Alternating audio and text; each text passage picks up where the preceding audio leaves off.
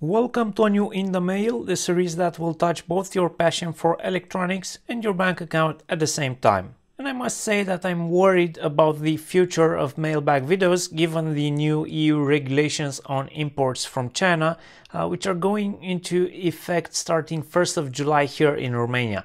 I'll have to do a separate rant video on the subject, but there might not be any Mailbag videos going forward. I'm gonna start this mailbag with a brand that you are already familiar with here on the channel. It's very difficult for me to pronounce this. I don't know how it should be pronounced, but these guys make affordable adhesives and related products. I haven't had this one before. It's the first time I'm getting the K5203, and this is a thermal adhesive. And to be more specific, their description is reinforced thermally conductive silicone elastomer with great adhesion, insulation and dissipation. And to give you some numbers, they claim this can withstand variations of temperatures between minus 60 degrees Celsius and plus 280 degrees Celsius, and it has a shear strength of 30 kilograms per cubic centimeter. The thermal conductivity is 1.2 watts per meter Kelvin, and I don't need to tell you how to use this. It's good for attaching stuff to a heatsink, in general stuff that also needs some form of bonding to the heatsink. Now, I've been using these products for a while now, and I've been quite happy with their quality. I think they provide an excellent price to quality ratio, and I much prefer getting these instead of the smaller no-name tubes that are widely available under different packaging. If you want to store this for longer, it's best to store it in a fridge and to put a small piece of plastic film to seal the port before screwing in the cap. This will prevent it from hardening in storage. Before we go on with the next items, let me quickly mention the sponsor of this video, PCBWay.com, which is the official provider of printed circuit boards for the Voltlog channel. They even have a prototyping service for 3D printing, CNCing, laser cutting, injection molding, so you could basically build a product entirely with their prototyping service. Check them out. My next item is a set of these very small precision strain gauges or load cells, and the part number for these is BF350-3AA. Unfortunately, sellers of these do not provide the full part number in the AliExpress listing, so you're going to find it difficult to build anything precision wise with sourcing these from AliExpress. Sure, you can Google for a data sheet, but you won't know details like the manufacturer, to search for the exact data sheet to get the thermal compensation coefficient, for example. But for hobby use and experimenting with this type of measurements, they will work fine though, and the best bet here is to connect them to one of those special bridge measurement circuit which does all of the amplification and conversion for the measurement bridge inside the chip. I believe the part number was something like HX711, and you can also source those for cheap on AliExpress. And I've also seen these strain gauges in a variant that comes with these connection leads attached to them. And if you plan to order any of the items shown in this video, check out the links I've placed in the description below the video. These are affiliate links, and if you make a purchase, I will receive a small commission. And while we're here, why not remind you that it's free to smash that like button or dislike button so I can get some feedback. Next up, I have a couple of flat flex SMT connectors, and these are 0.5mm pitch, I believe, and I got them for a project I'm currently working on. It's for connecting a small LCD panel, but you can also use them to bridge, for example, two boards using flat flex connections. When ordering these, you need to make sure you get the orientation right, because they will usually come in a top or bottom side contact configuration, and depending how your flat flex cable is constructed and the way you need to route it with regards to the second board you are connecting, there's only one way it will fit right. So when I order these, I typically just order both types, and I'm covered no matter what I decide later. Next up, I got this UNI-T UT501A Insulation tester. And this is only a 2000 count meter, but you don't really need more for most insulation testing scenarios. The meter can also measure AC voltage, low resistance, polarization index, and dielectric absorption, and it has a backlight function. As you can see, the meter comes with a soft carry case, and inside you get a pair of test leads and the carry strap, because electricians will typically carry these around while taking measurements in various points. Also, as a bonus, the meter comes with this protection hard plate, which I really like. This will ensure the meter is well protected even if tossed inside like a bigger tool bag. I'm not sure about all those measurements that were mentioned in the spec of the meter, like polarization index and dielectric absorption, because all I see on the screen of this meter is the insulation resistance and the test voltage. The test voltage can go up to 1000 volts and the meter uses 6 AA batteries. I know 6 is not ideal, but it's way better than using those nasty 9-volt batteries, and I would take 6 AA batteries instead any day, and the meter probably needs them in series to be able to get up to 1000 volts test voltage.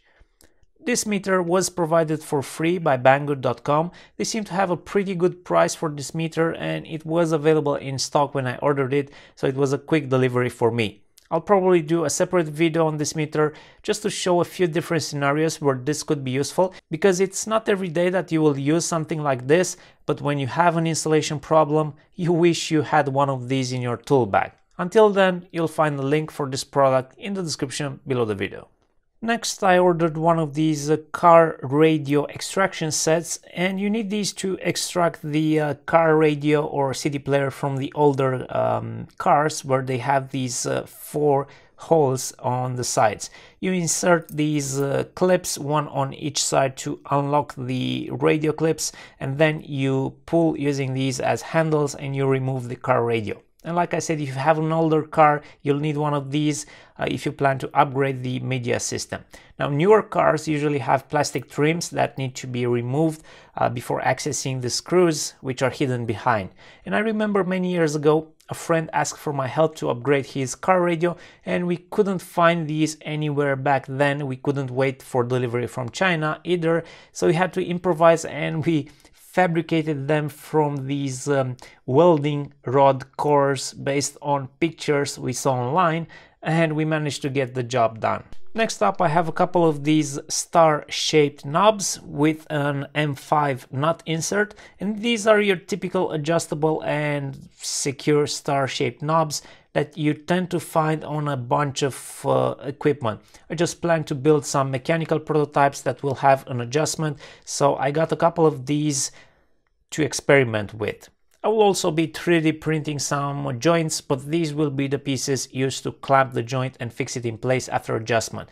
There is no chance I would easily find these locally here in Romania, not without a minimum order and probably a very high cost. Next up, I have a few bits of wiring, and first this ribbon cable. You can find these on AliExpress with pretty much any pitch, wire gauge and width necessary, and they also come in a few different colors. I would say that the most difficult part is to find some that is of good quality, that uses actual copper wires, and this one seems to be very nice on a first look, so I will place a link to this product exactly in the description. I wish you could feel this, but this is silicon wire ribbon cable, so this is very flexible and nice.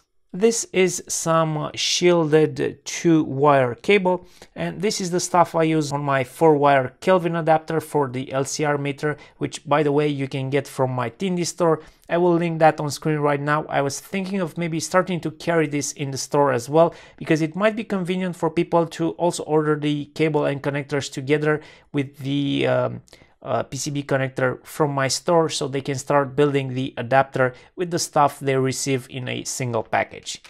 And these are some JST-SH pigtails, 6-pin. They also come with the matching SMT vertical connector, and I use these throughout my projects as programming headers because they save a ton of space on PCB design and they are very inexpensive. My next item is something I need to correct my posture, and like most people working long hours in front of a monitor, I tend to get into very bad positions which cause me back pain and possibly long-term back issues. So I have started using one of these standing stools at my workbench.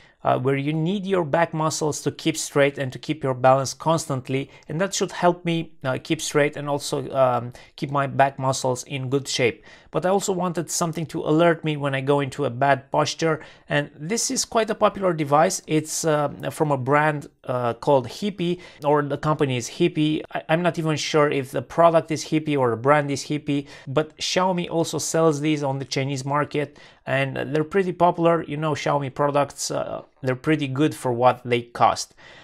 There should be an English app available. I'll have to research this a bit, and I'll include a picture with the app name after I get the chance to play with this gadget. You can definitely use this without the app and you just get some vibration alerts, but the app adds a whole another layer of usefulness by providing statistics and progress tracking for your posture. And the main difference from other devices, other similar devices, is that you don't necessarily need to glue this to your back or use other uncomfortable wearing methods. This just comfortably hangs around your neck and shoulders, and it's made out of soft silicone.